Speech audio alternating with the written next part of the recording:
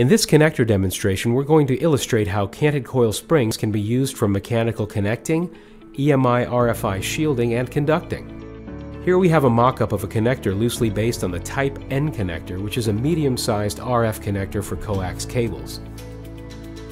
On the female side, you can see a canted coil spring on the inside bore.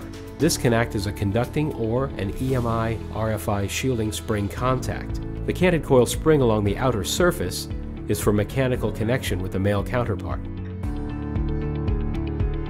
Engineered grooves in the bore of the male receive the outer canted coil spring to achieve a latch or lock connection. The outer canted coil spring can also act as an EMI or RFI shield. This is a great example of multifunctional use of the canted coil spring, since it can be used for mechanical connection and at the same time provide effective EMI shielding.